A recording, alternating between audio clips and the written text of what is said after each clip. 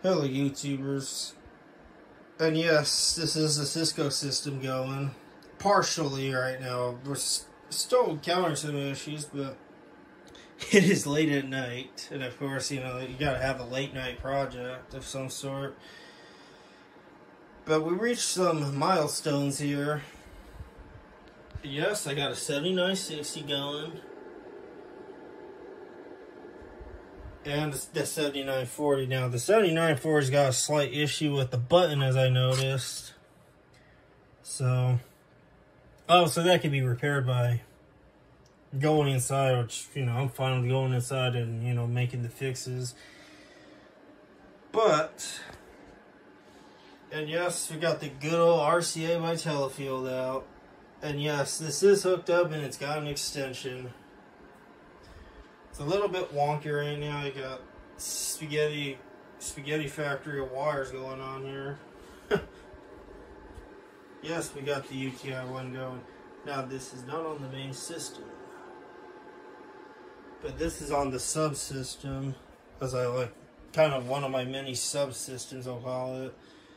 Things are a little everywhere right now. Yeah, these guys in the back. By the way, that's a new horn. Yes, this is a Duquesne / Atlas Sound AP15T horn. Just rebranded as Duquesne in a different color. And yeah, spoiler alert, there's a sound sphere coming. I believe the model 110.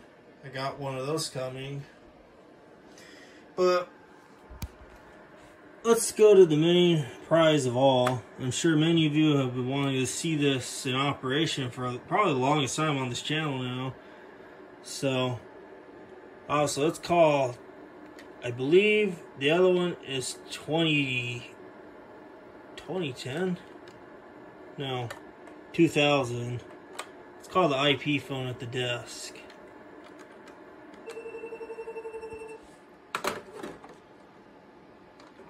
And then I put it on speakers so you can hear.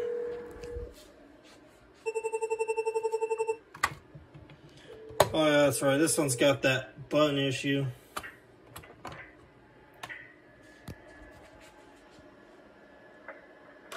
Here, I'm gonna pick it up from here. So as you can see, it works. Test, check, 1, 2, 3. It's got that really nice hang-up sound. But also, let's call from here. This one is 2040.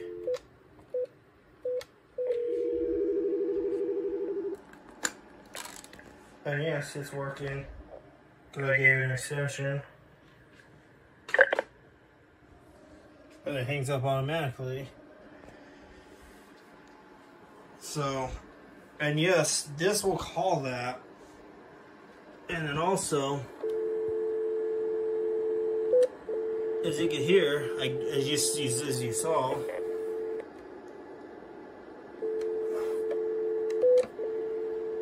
when I dial 9, which by the way is connected to this green wire here, on the, or not the green wire, this white wire down here, the second one here, connects to that, the Google Voice Gateway.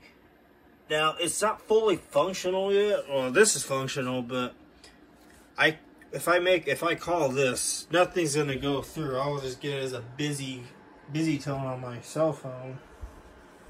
But I could literally call this phone right now from here, but obviously I'm using it. Maybe one of these nights, maybe I'll order some pizza or something on this. Just for funsies. Maybe call Domino's or something. Because why not? And the grand prize of all, the UTI one. We have a station in use and an override. Now the override's on an FXO port. And this one's on the first FXO port, and this one's on the first FXS port. This is 2030, 2050. This is how Home Depot probably does their setup. I know one Home Depot I go to, they totally use the override. Because, you know, the stuff, you know, every time they page it sounds really loud and you get the quad tone. And then when you hang up, you can hear a loud pop go through these. Kind of got to get that here too. So let's do 2050. As you can see, it's working, and you can hear that IP delay. This is so fun. I could do this all night long. Gosh, I don't want to bother anyone. As you can hear, it makes that loud pop. And then I could go here and dial 2030. And then you get the normal page.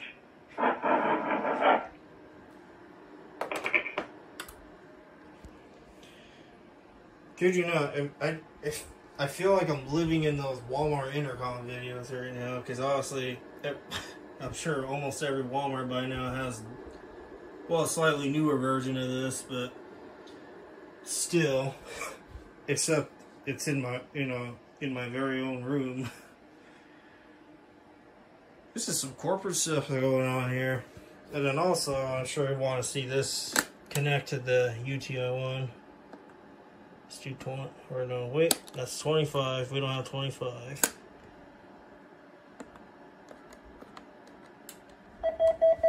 And then you can see it works. And now it sounds normal because it's just going directly through those analog cards.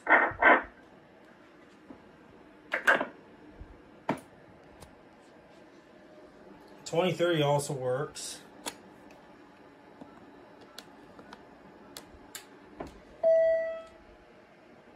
As you can see, that also works.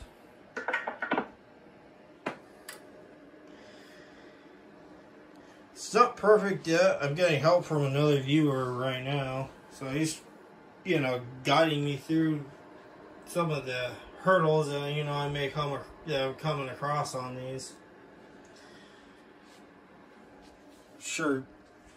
Yeah, I had to figure out the hard way with the FXO ports. This is CLI. This is what's in the router right now.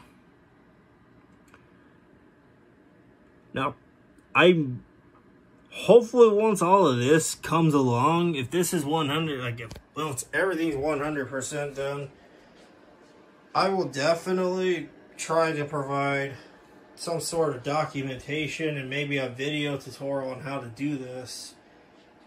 Because I'm sure many of you out there may want to get this kind of stuff, but you want to integrate your analog stuff in. I had to do tons and tons of research to figure out what cards will work with this particular router, because this one was actually pretty cheap. I think I got it on sale on eBay not very long ago. And I got really, it turns out that this router actually came with the FXS card already. It came with the card included, which in the picture it didn't show that. And I actually ordered a separate card, which I have one extra put away of the same exact card, so I could literally hook up 8 analog phones to this right now if I wanted to. And then also I had to buy the FXO separately and stick it in, to in the appropriate slots. So yeah. This is some amazing stuff here. I have never thought that I would be playing around with these here. Because I remember when I was a kid in elementary school, remember the joys of picking up one of these, whenever a call would come in for me in the classroom, I, pick it up, or not, the teachers would be like, hey, they want you on the phone, and I'd be talking on it. It was pretty cool. And now I have this here. And I remember in the classes, there was exactly this one, the 7940, with the old Cisco Systems logo. Now this is back in 2008 or 2010. Always like these phones. Now unfortunately I don't really get the ring options. I was like, we could go into settings and look at that. Select. All I get is their standard or something. You get that, and then you go down. That's all that I get. I don't get like that Jamica and the little "Are You There" or whatever ringtone. I don't know. I guess the much higher end systems probably have all that. This one's just probably got the basic stuff, which is fine. This is like the one I hear at Walmart all the time, that particular one. And then this one I hear like in, you know, that one used to be the default mostly at my school. Which also is funny because, I don't know, I'm sure some of you probably watched The Office in the audience there. I know these are a huge icon in that show. I've never really watched the show too much. I just occasionally seen parts of it and I'm like, hey, that's a Cisco VOIP phone. Like a 7960 or a 7940. Well, we got these going in real life. This is 100% through CLI right now, what you see. Like I said, I am working with another viewer to get this going. Because at the end, the goal at the end of this is I will try to provide like a document to get you guys going. If you guys are, you know, ever wanting to get this kind of equipment, you guys don't have to go through all the trouble that, you know, I'm facing right now, and it'd be a little bit easier for you guys to set up. So yeah, I hope you guys enjoyed this little short video. And of course, like I said, it's not perfect. As soon as I, like I said, disconnect this, that's another thing I'm working on. Is if I say disconnect this, I'm not going to do it right now, because then this thing will just go back in loading mode and it will never reload unless I redo the configs all over again and whatnot. Like I said, I'm working with another viewer to address that issue, but yeah, I hope you guys enjoyed this little bit of a milestone going on here.